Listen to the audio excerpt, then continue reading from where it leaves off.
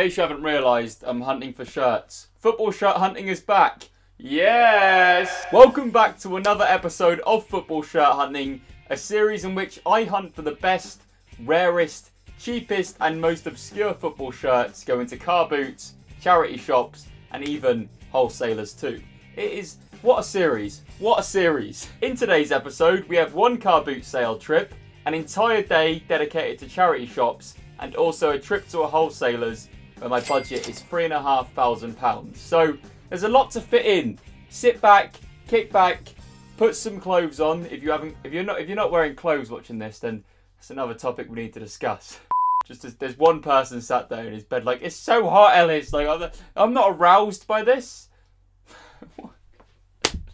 Welcome back. Just before we get any further into this video, I am of course giving away a mystery football shirt. All you have to do to have a chance of winning it is like this video, subscribe to the channel and tick that little bell notification button as well, and you can win a mystery football shirt. Good luck. Finally, just before we get any further into this video, if you want to buy any of the shirts that I get in this episode, all you have to do is check out AwayDays football shirts in the description. It is the only place I sell football shirts now. I don't use Depop, I don't use eBay. That site linked at the top of the description is where you can buy shirts. I am aware I maybe didn't explain it too well in the last episode, so I'll quickly go through a few points. As I said initially, point one, it is linked at the top of the description, or you can search www.awaydaysfootballshirts.com. Either or. You can search on site for size, price range, league, jackets, sweatshirts. You can search anything you want on the site, and you can even use the search bar to search for specific clubs. Worldwide shipping is available. Shipping in the UK usually takes 5 to 7 days. It depends on just how much stuff I've got going on with AwayDays, but usually it will be shipped next day with Hermes, but maybe not Hermes after they've messed up a few orders. Finally, throughout the entire month of June, those eagle-eyed people will already know there is a 15% discount code running on every single item on the website. All you have to do is use the code EURO2020 when you get to checkout and you'll save 15% on any order. So be sure to check it out in the description and get yourself a bargain and also allow me to live. Anyway, let's get on with the hunt, starting with the car boot sales. Enjoy. Some of you are probably sat there thinking, oh Ellis, that's really exciting that you're back at car boots. Look at the weather. I got up at 6 today. There is literally about 3 stalls here. Oh my god. And it is raining. And I'm functioning on 4 hours sleep. Welcome to football shirt hunting, everyone. Oh, some chairs. Right, hello. I've listened to what you guys said in the last episode when I asked you if you still wanted to see the charity shop stuff, and the overwhelming response was, yes Ellis, of course, you idiot. So, before we go off to BK's, I'm going to spend the whole day today going to random locations, looking around charity shops and seeing what we can find. I don't know as to where I'm going to go. Also, you can tell it's the day after the England game. My voice is still gone. What a day. Basically, what I'm going to do is I'm going to drive. I'm going to probably go to like 4 or 5 different locations. Don't know where I'm going to end up. Where I do end up, there's going to be loads of charity shops. We're going to try and find football shirts. And as I said in the last episode, any shirts I find in the charity shops will then be offered to give away to you guys because I'm already buying enough for myself as it is. Let's do this. First stop is Ely. I mean, of course there's Ely. I live here. It would have been stupid not to go. I never found anything in Ely though. Been and done like several days worth of charity shops here at this point. Never found anything. So here's a little montage of how it goes. Click. That'll do. God, yes please. Give me my flag bag.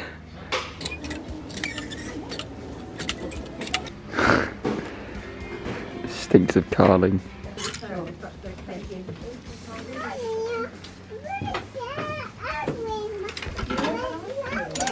So as you just seen, we had our first sighting of an item, but £8 for a Man U polo. I mean, it's not worth it. It's just a bit of a waste of money if I do that.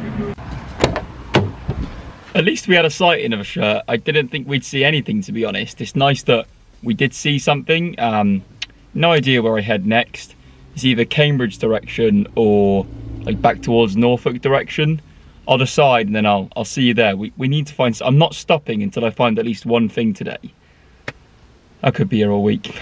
You now join me in King's Lynn. I don't think I've ever been here to look around charity shops, so it better be good. There better even be charity shops here. I presume there is. If there's not, then it's a bit awkward. So the good news is there's tons of charity shops in King's Lynn. The bad news is none had football shirts. It's like 28 degrees. I haven't had a drink, haven't had anything to eat, and I haven't had any used football shirts. So what we're going to do is we're going to head to Swaffham next. Big up to anyone who lives in Swaffham. Does anyone live in Swaffham? Swaffham. Swaffham! Right, this one, I'm confident. It's a bit of an older place, Swaffham is, I think. You know, like, not, oh, because King's Lynn and Ely are so young and hip. But I'm hoping we can find a few good things here. I'm hoping we can find anything. I don't want our only sight of the day to be a Man U polo top. So let's go do this. Come on. Let me go there. That's all. What? Oh, so you've already said it's got all these flip-flops.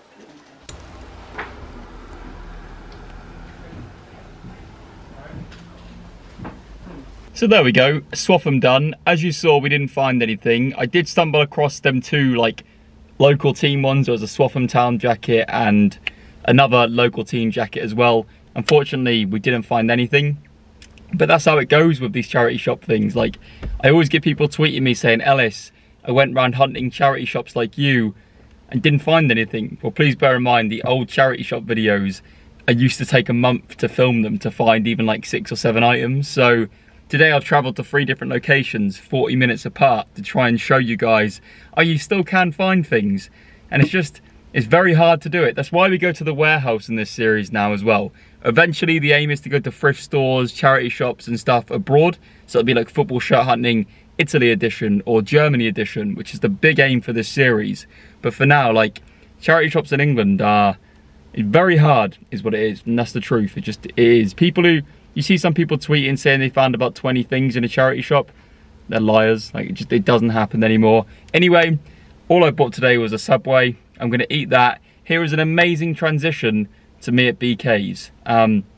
Also a bit spoiler, I'm filming this after I've been to BK's and we find our best ever items as well. Just watch. Yes, so we are of course coming back to BK's here. My budget for today is between 2 and 3.5k. The difference is today, Jodie's not here, she's ill, so I'm on my own, so wish me luck.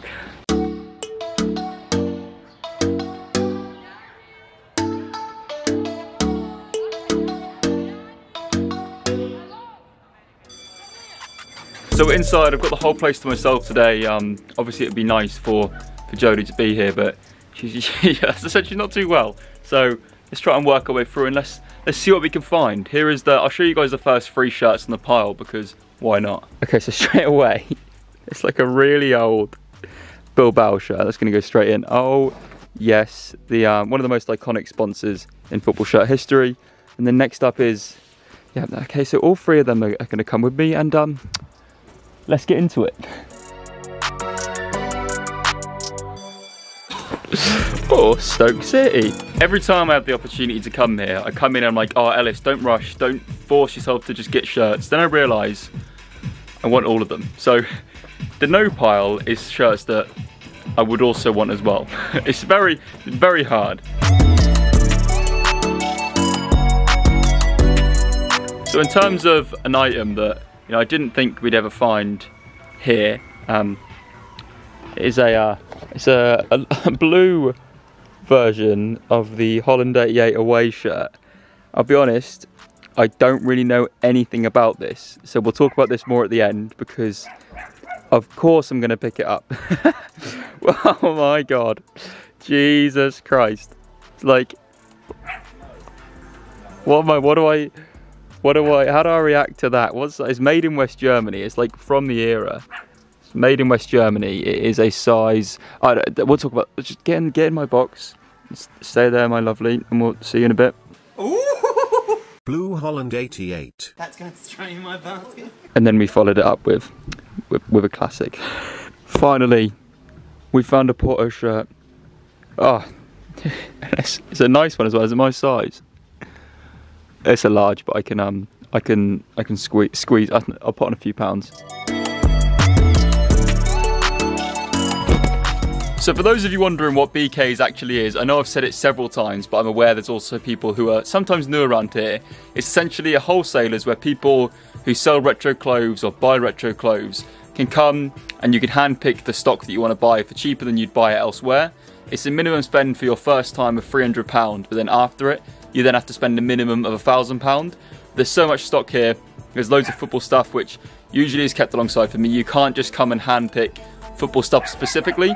They do sell football stuff, but if you were to come and handpick, you'd maybe get 1 or 2 items that are football rather than being able to do everything football like that we do.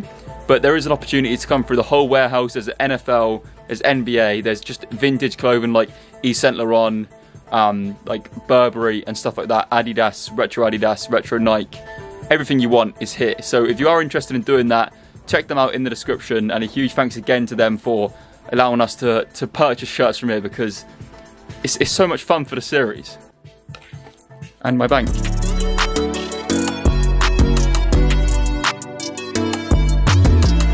So we have what I think is the final box of stuff, and now we need to filter through it and work our way down, because usually what happens is I do loads, because I have a budget in mind. I put loads in there that I would take, and then we work it down to what I can afford, because that's probably more than I can afford to spend, and then we'll whittle it down and then take it home. But I'm excited to see what it all looks like on the floor. So the budget was between 3 and 3.5k.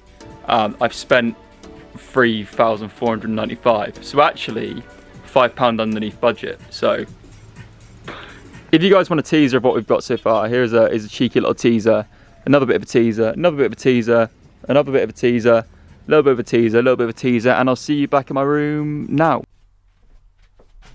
Hello again, we have a lot to discuss. I've listened to the feedback from you guys, and you didn't want me to showcase every single item because we'll be here for like 50 years. So what I've done is I've set aside about 15 to 20 of the most cool or interesting or rare items, and the rest of them you're going to see in a montage now.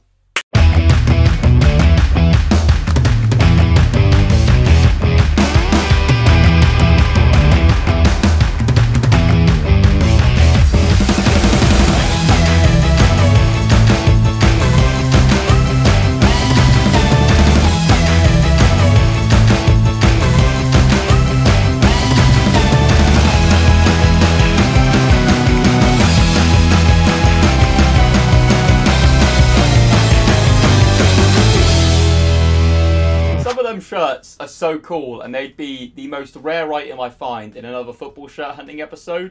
It's just a case of, you know, what do you think we've got here? I've already shown you one of them. Like, ooh. First up is this Manchester United jacket, which on the surface of it, you're like, Ellis, why is that not been in that montage? Until you see on screen, it's got Ji-Sung Park's number and name on it, which means, is it player issue? Like, I can't imagine you would have been able to go into a shop and buy a jacket with Ji-Sung Park 13 on it. So that's really cool. That's really interesting. He was a really underrated, understated player in his time at United. Like, Ferguson loved him. And if Alex Ferguson loves you as a player, you're probably quite good at football. This next one's a great one for the summer months. A padded 90s Chelsea Umbro coat. Have some of that. Look at that. I mean, obviously with Chelsea just winning the Champions League, a lot of people are then suddenly really interested in Chelsea stuff. It's just the way it works. Like, it works in every sport. In the NFL, the team that win the Super Bowl, their merchandise sells the most. It's the way the sporting world works. And this Chelsea Umbro jacket, people are salivating over it, aren't they? Let's be honest. Those who watched our first trip to BK's will remember I got a really cool Arsenal manager's coat. Well, we've got an Arsenal amazing 90s jacket here. It's just, as you can see on screen, the design on it is really cool. Arsenal 90s stuff, like, I don't know whether it's because the team are great and like people are nostalgic over it as well, but that era of player, that era of clothes, like, it's why they're basically just a fashion brand now. Like, Arsenal release more kits than they win games at this point. Staying on the Arsenal theme though, their 1992 home shirt, and once again, as I said, the 90s Arsenal stuff, you can see it on screen, the design here. the centralized Adidas equipment, the centralized badge, it all works so well, like playing down like in a straight line. Like, it's such an amazingly cool shirt. And from one amazing Arsenal shirt to another, it is their 93 to 95 away shirt, and this Adidas template is iconic for many reasons. It just, you know, arguably the best usage of it, isn't it? Like, oh my god. Look, we've got some premium items here today, baby. Look at that. Got out of focus into it. You just unlocked me on Smash Brothers. There's a bit of a Premier League theme here so far. And continuing with it, we have the Wolves 1996 home shirt. And this is a shirt that is great. It's a classic. It's one of them ones that I did like a teaser for this video on Twitter, like showing like a lot of the shirts, and people, there's a lot of interest in that shirt already. And for good reason. It is one of Wolves' best shirts of all time. Speaking of showcasing one of a team's best shirts of all time, it is the Inter Milan 1997 home shirt in a size medium. It is amazing. I paid 50 quid for it. I'm keeping it. It was like destiny. Obviously, I'm keeping it. It's lovely. In the last episode, I got a Marseille 91-92 in long sleeves. So this time, I got one in short sleeve because, you know, that's something that commonly happens. I feel like sometimes people see the title of this series, like Best Ever Finds, or like, you won't believe what we found. Just watch, like, you won't believe, like, what is going on? There's still there's rarer items to go. Also, just a moment of appreciation for the fact that we finally found a Porto shirt in this series. About time. I love a sweatshirt. I love a 90s sweatshirt. I love a 90s Adidas sweatshirt. And Crystal Palace fans, you're going to love this one because it's just filth, isn't it? Let's be honest. With the TDK sponsor on the back. It's one of them items that you're just not going to see again. I'm never going to find another one of them. It is a really rare piece. Like, people don't realise that obviously, as amazing as like the 90s sweatshirts are, and I've got a load of them, they're obviously more rare than the shirts because shirts were bought more. Like, the sweatshirts are much rarer. Staying on the sweatshirt hype, we've got a Korea sweatshirt with the Nike Center logo, with the Korea on the sleeve. I don't really know as to what the value on this is. I know there's a lot of love for like Korean stuff because the collecting base and atmosphere in Asia is so massive. Atmosphere? Go, yes, we love shirts. One of my favourite finds from this video so far is this Blackpool 94 home shirt. Like, it's very rare you're going to see shirts like this come up, especially for a club like Blackpool. It is a very valuable shirt, but it won't hold as much value as, say, the Arsenal ones, but it's actually a rarer item. It's just, you know, price ranges, they change per club. Next up, we have a shirt that is definitely in Napoli's top 10 of all time. It is their 91 to 92 home shirt. This shirt just screams the 90s. Everything about that shirt is just 90s. Next up, we have a really interesting thing. I paid £100 for a pair of shirts. And this is the first one. It is a Portugal Euro 2004 shirt with Figo on the back, which is fine. And this one with the product codes does return the shirt, so I'm pretty sure it's legit. This one, I was the only one I checked the product codes on. I thought, well, if this one's real, the other one will be. But this Figo shirt seems to be real. I'm going to confirm it with a few people before this video goes live. So please see an update now if it is real or not. But then there was also one with Ronaldo on the back, which, to be honest, as soon as I saw it, the badge looked worse than the Figo one. Like, the badge just looked more fake. Like, the Figo one looks spot on. There's a load of red flags with the Figo one in itself, to be honest, with the fact that it has the Euro 2004 final date and stuff underneath it. Like, you don't really tend to see that. But the badge looks alright on that one. And if it is a fake, it's a better fake than this one. And this one returns no product codes or anything. So, potentially I've taken a £100 hit there for two fakes. But I'm hoping that the Figo is real and the Ronaldo is fake. We'll see. However, staying on a pair of shirts, which is actually going to get everyone intrigued, I didn't realise how rare or how valuable these shirts are. It is Korea's 95 and Korea's 98 away shirts. And look at them. Just look at them. Oh, oh. That was supposed to be the Halo theme song. Did that sound anything like it? What a pair of shirts that is. Both two incredibly rare shirts. I don't know, maybe someone can fill me in the comment section as to why there's the rarity to them.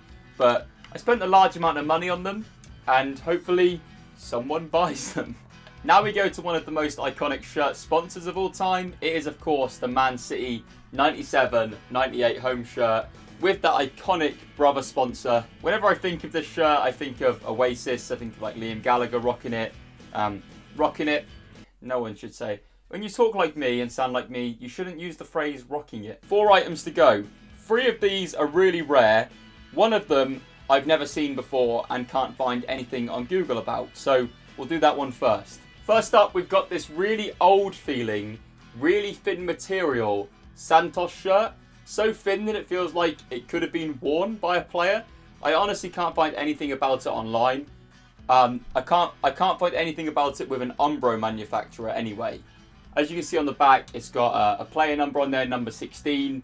As you can see up close on the clip as well, the Umbro logo is there with a G in it, which is obviously South American sizing. But if anyone at all in the comment section knows anything about that shirt, please let me know, because I'm stumped. Staying on shirts that I'm pretty stumped by, we have this amazing Athletic Bilbao shirt. Look at this. Just revel in it for a minute. It's got the number 2 on the back as well. I did a tweet for this, and the closest people could find was their 91-92 away shirt. But it doesn't look quite like it, and I've never seen an image of one being sold online, so I don't actually know what I have here. If anyone collects Bilbao stuff, if anyone knows anyone who might be a Bilbao collector, please let me know, because that is a very, very niche piece, and I have no idea what to even list it at, or what it's worth, or whether I should keep it. There's a lot of variables there. Which brings us to our last 2. The first of which is England's 1988 home shirt. I bought this one for my personal collection, spending 125 on it. I think that's a fair enough deal, considering I'm keeping it for myself. I can't get this shirt and then part with it, let's be honest. You guys are seeing it on screen. It is an incredible shirt. I mean, it's such a shame we've won nothing since 1966, don't get me wrong, but the era of shirts we had from like 80 onwards, 80 to, let's say, 2000, was incredible. And we never won anything. Just imagine how immortalised even more that shirt would be, our Italia 90 shirt. Just everyone we had would have been so much more iconic if we'd have bloody won something. Anyway, I gave you guys a sneak peek about this final item in the video. Staying in 1988 is the Holland 1988 away shirt. And this shirt, there is a lot of a story behind it, I'll tell you that right now. Before we get into the story about it, please see it on screen. Just look at the design, look at the detailing in this. The geometric light blue works so well. This one was made in West Germany. It is definitely of the era of that. Let's talk about some interesting things about this shirt though. This shirt is widely accepted as Holland's away shirt from 1988. The only issue is, there's no proof of any team from Holland ever wearing it. That's been surfaced so far anyway. So it's a bit of a unicorn shirt, which is a shirt that people don't actually really know if it's real or not. But for me, that adds to the mystique. It just, iconic. What a shirt. I spent £250 on it.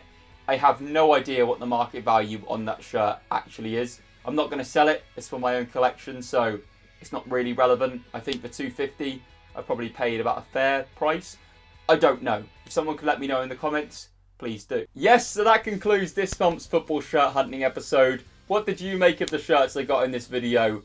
Are we ever going to be able to top this? Like the Bilbao one, the Holland 88 away shirt, the England 88. There's just, I could go on. The Korean shirts. Like, there's so much detail I could go into about this. This has been the best month I've ever had, like without doubt. Once again, a huge thanks to BK's Vintage for letting me go and handpick football stuff there. Check them out in the comment section below. As I've said before, you can't go there and handpick specifically football stuff, but if you want to handpick NFL, NBA, retro clothing as well, they will throw in 1 or 2 football items for you as well. So check them out in the description. I highly recommend it to anyone who resells like vintage or retro clothes, so check them out. Be sure to leave a like and subscribe. It will also put you in with a chance of winning a mystery football shirt.